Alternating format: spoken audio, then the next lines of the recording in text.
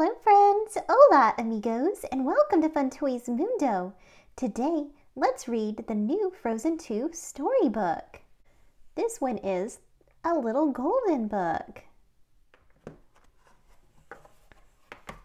Here on the first page is a picture of Bruni, the fire salamander. In the kingdom of Arendelle, Anna and Elsa loved the lullaby their mother sang to them when they were children. The lullaby was about a secret river which held all the answers about the past. It gave the girls a lot to think about and excited their imaginations. As time went on, Anna and Elsa grew older. Elsa discovered her magical power over snow and ice, which became stronger and stronger. One night, a mysterious voice called to her. What did it want?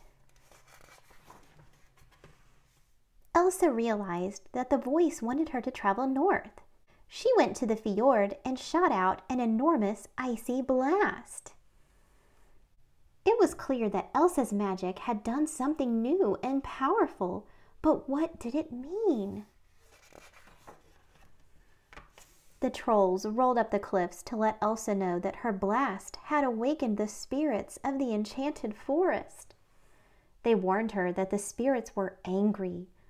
The forest was also where the nomadic group of people called the Northuldra were said to live.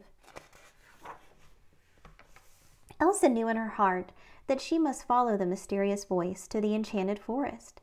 Anna and her friends, Kristoff, Olaf, and Sven, went with Elsa.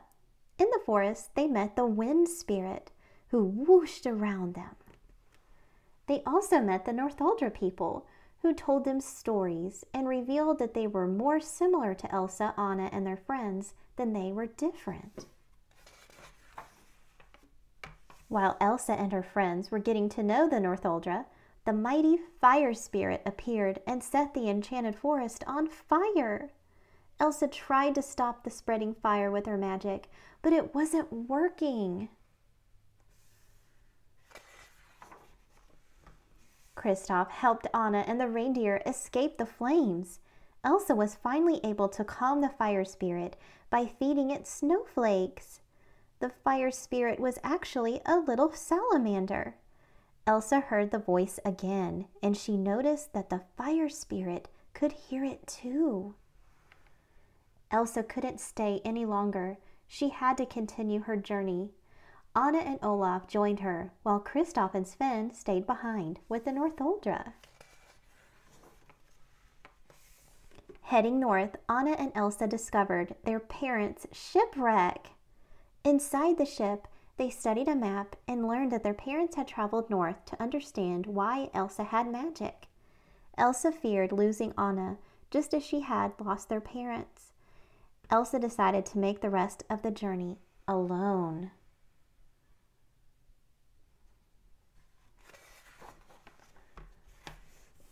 With a heavy heart, Elsa formed a boat made of ice that scooped up Anna and Olaf and carried them safely away.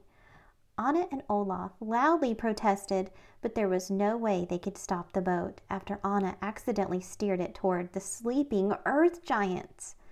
Anna and Olaf kept quiet as they passed by them.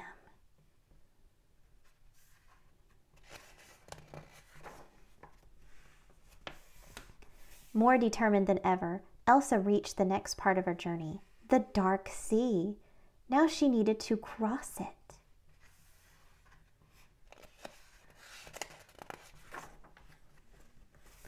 The Waternock reared up from the sea and tried to stop Elsa.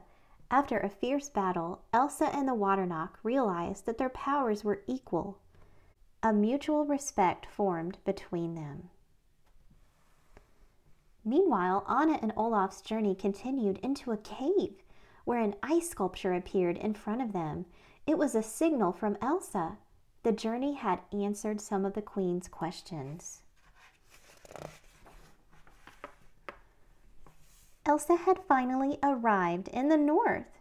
The voice that had called her now quieted to a whisper, and she realized it had been within her all along. It had guided her to discover her inner peace. By working together, the the sisters were able to restore peace and harmony to the land at last. Thank you for coming to Fun Toys Mundo, and make sure to click subscribe to see more Frozen 2 toys, and click the bell notification so you can see all the toys and get a closer look. Until next time, friends, adios amigos!